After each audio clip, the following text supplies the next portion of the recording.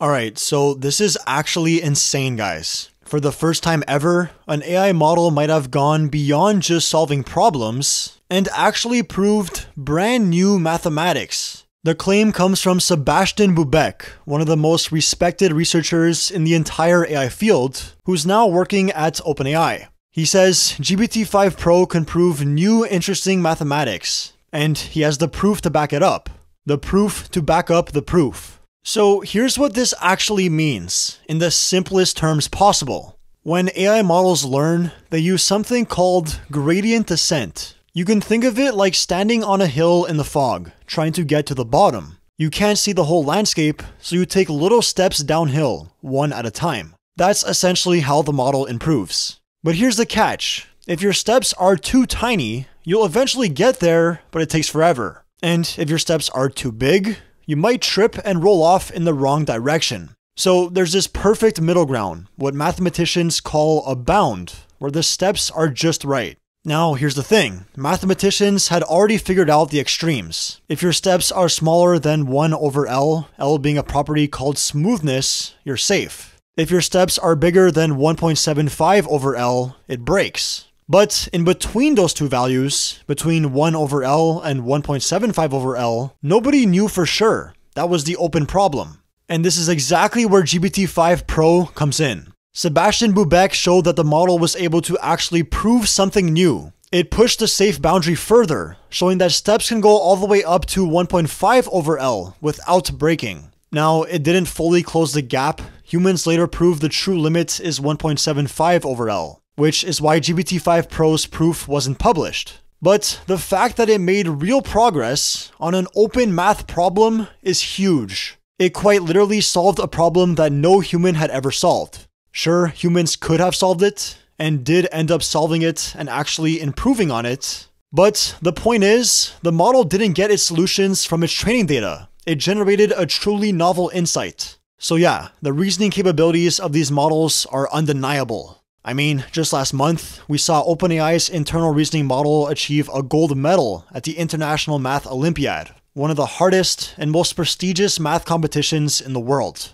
An advanced version of Gemini's DeepThink also achieved the gold medal in this same competition. And at the same time, researchers at METR have been tracking something even crazier. The length of tasks that AI can handle is growing exponentially, maybe even super exponentially, with GPT-5 Pro currently in the lead. In other words, models aren't just solving quick problems. They're sticking with harder, longer challenges without losing track. That kind of persistence and long-term coherence is exactly what you need for real scientific discovery, or coming up with new math proofs. And all of this lines up with what OpenAI themselves have been saying. In a recent interview, Greg Brockman, the president of OpenAI, was asked what makes GPT-5 different from the models that came before it. And his answer could not fit better with what we're talking about. That GPT-5 isn't just a little more capable, it's a leap.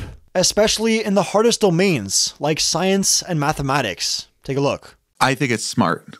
I think that the intelligence of these models is starting to be just almost undescribable, right? It's like there's still limitations. There's still ways in which they fail. But it really is the case that for extremely hard domains, like look at the IMO results, right? So you can take a model that's been trained on this reasoning paradigm and it's able to write proofs that is at the level of the best humans, right? And it's like in this specific domain, there's limitations, et cetera, et cetera. We haven't proven like an unproven theorem, any of that stuff, but it's real. It's like, it's undeniable at this point that these models are able to perform great intellectual feats.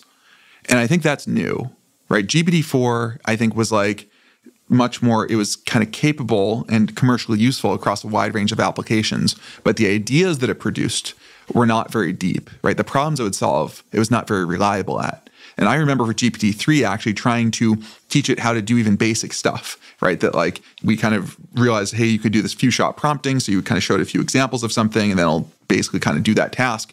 And so I was like, okay, can I just teach this thing to sort a list? And I gave it like 7 numbers to sort. It didn't sort it. I was like, okay. Then I tried to write a whole script of like, I'm a teacher teaching you how to sort numbers. Here's an example of sorting 2 numbers and then 3 numbers and whatever. And I'd be like, okay, now here's 5 numbers and total flop. If you ask GPT-5 that, and I've not even tried, by the way, asking GPT-5 to sort a list of 5 arbitrary numbers, but I am like certain it will do a perfect job of it out of the box, no problem. By the way, it does have access to Python tool as well, so you might want to disable that. But the point is that the intellectual leaps that these models are capable of assisting humans in is something that we're just starting to see. We started to see it with O3. And you can see professional mathematicians starting to kick the tires on GPT-5. We've seen physicists starting to kick the tires on GPT-5 and say that, like, hey, this model was able to rederive an insight that took me many months worth of research to produce. And that's the kind of thing where it's like, you realize this will speed you up so fast, right? I remember doing my own math research back in high school and at the beginning of college.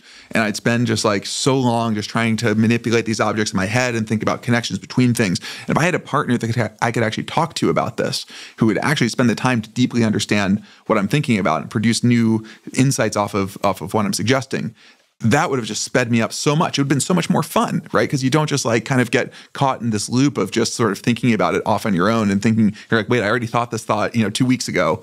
And so I think that there's just something new about pushing forward the intellectual frontier together as a partner with GPT-5. So you can see it's not just hype. OpenAI's own president is saying the same thing. GPT-5 is crossing into domains where the problems are so tough, only the best human minds could handle them. And it's actually starting to hold its own.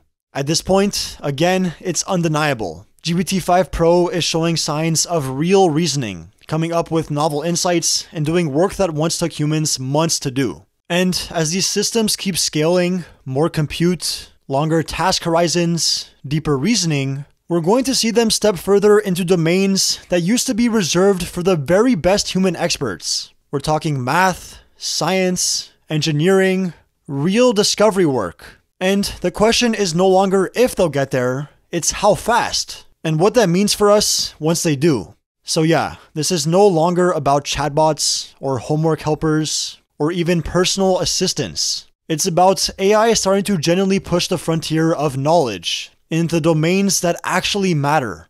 If you want to stay on top of where this is all heading, make sure to hit that subscribe button. Drop a like if you enjoyed this video, and as always, I'll be catching you guys in the next one.